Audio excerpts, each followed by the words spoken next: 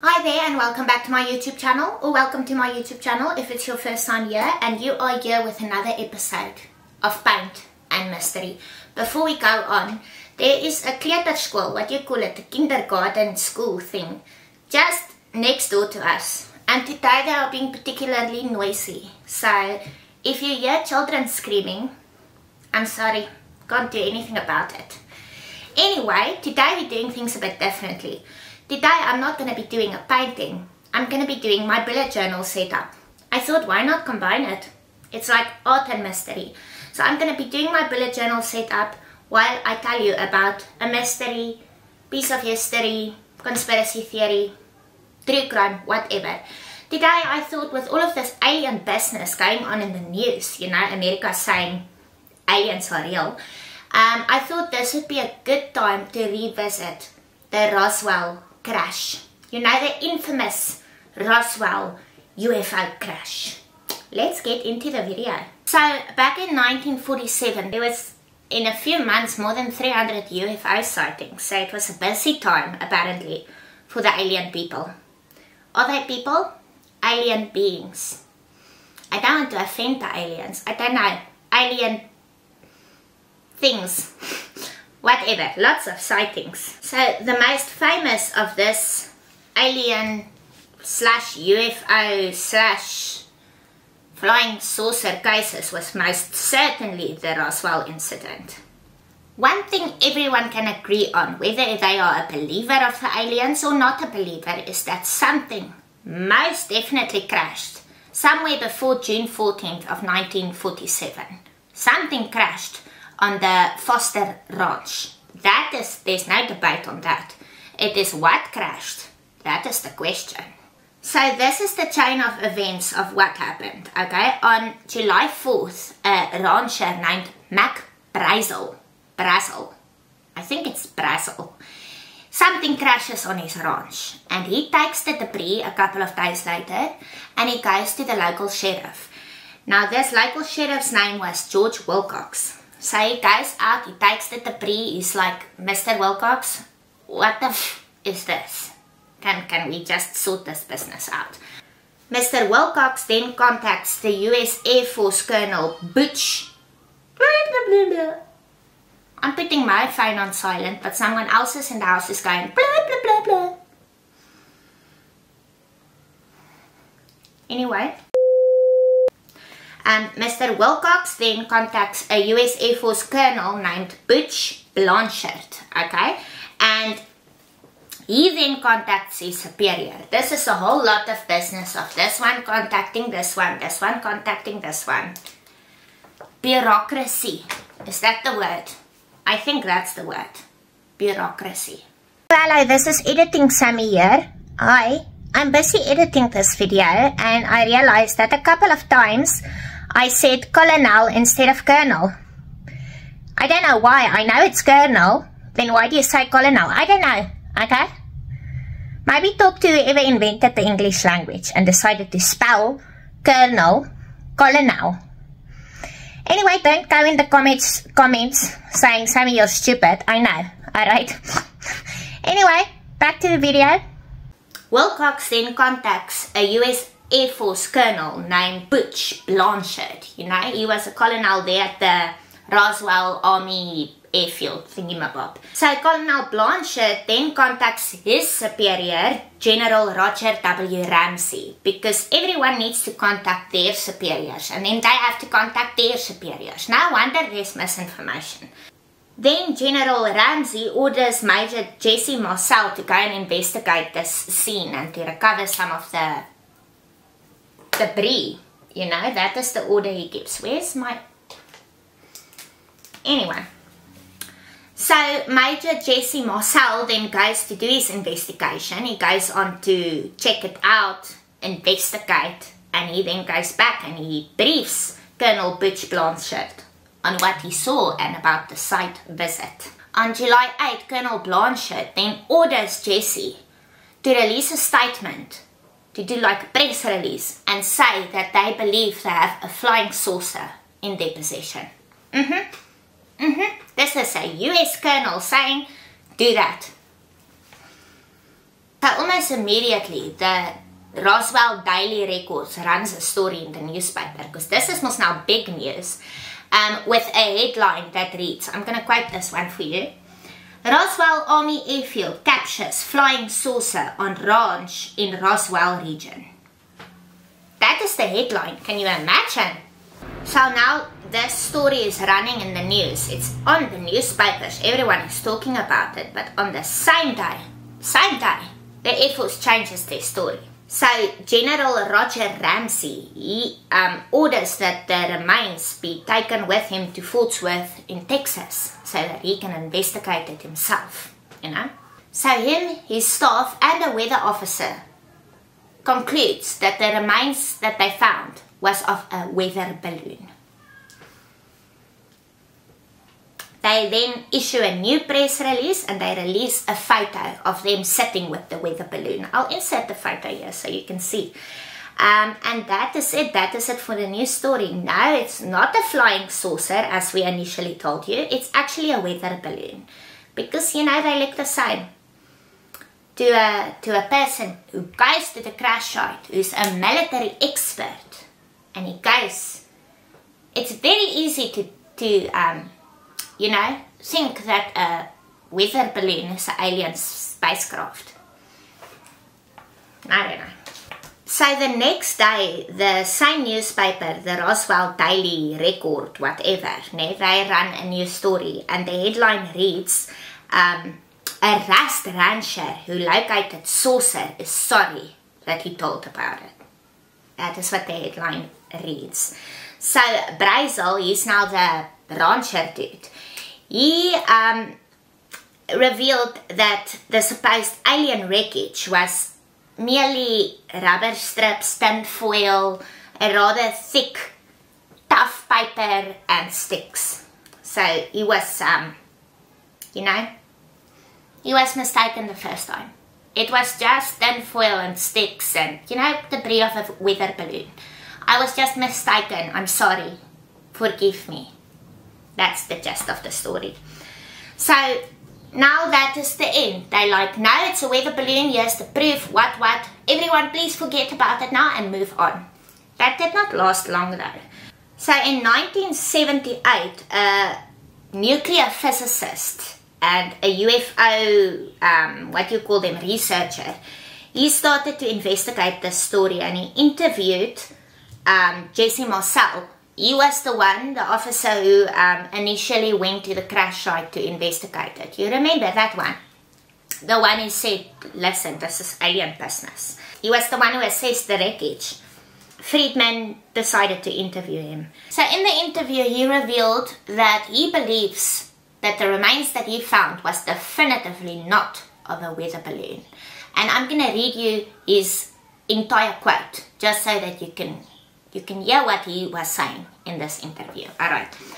He said about the metal that was found on the crash site, and I quote, "It felt like you had nothing in your hands.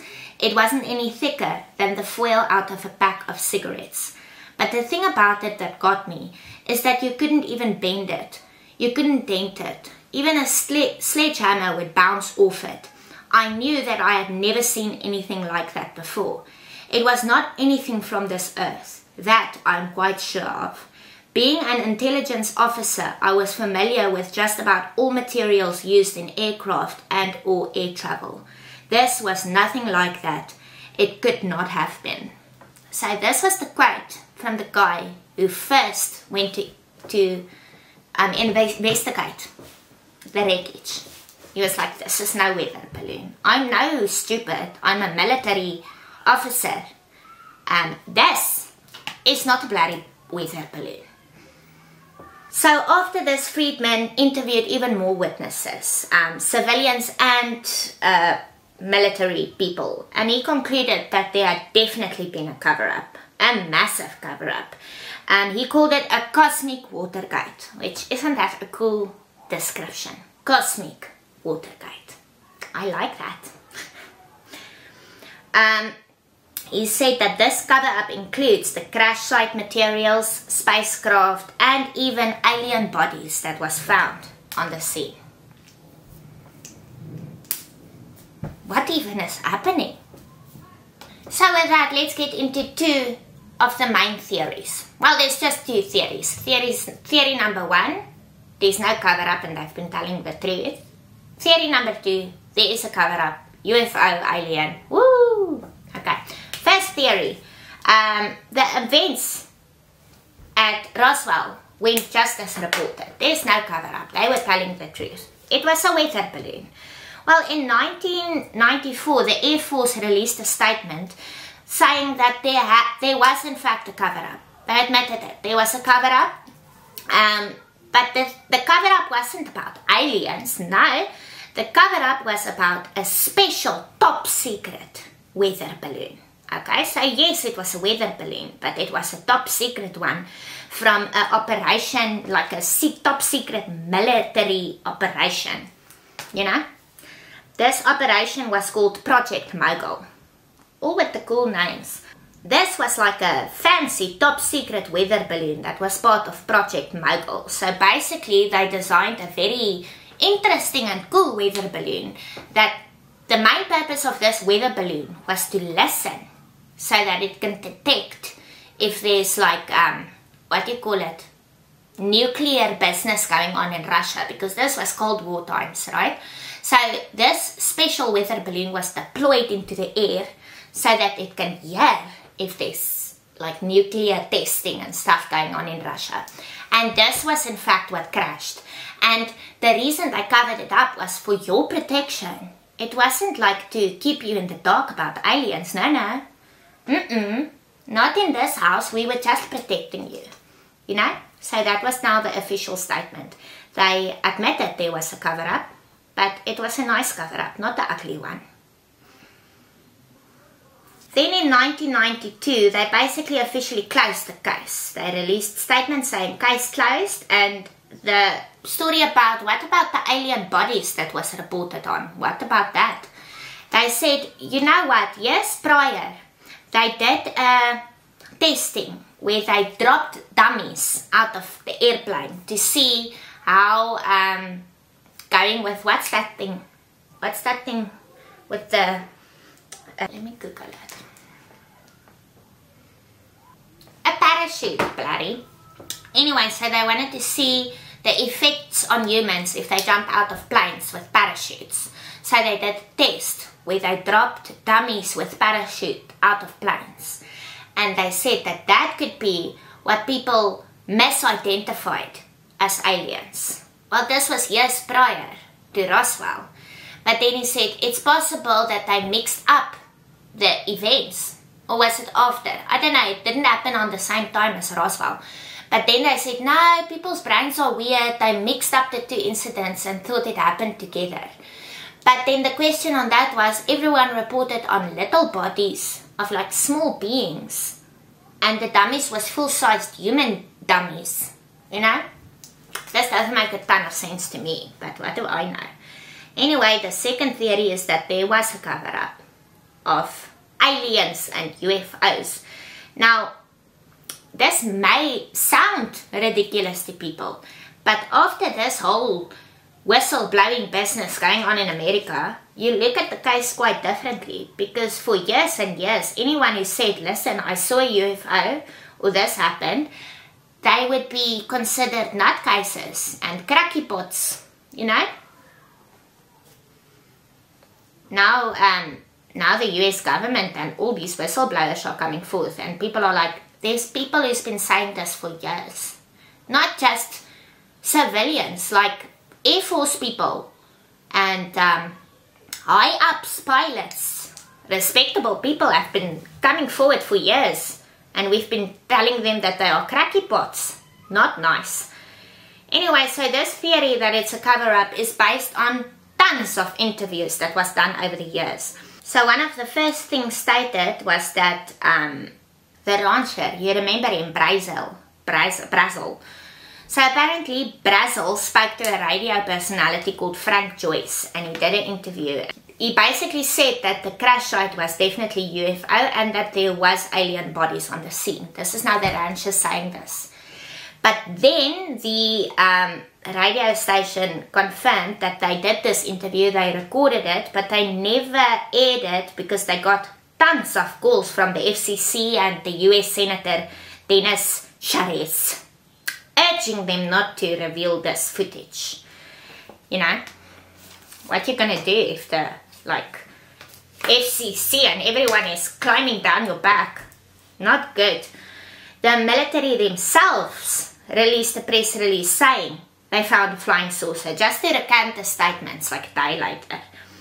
The reports by locals and Brazel's family indicated that that Brazel was detained by the military after the crash happened, which would indicate that maybe he was threatened and forced to recant his statements. The military also apparently threatened the locals to keep quiet.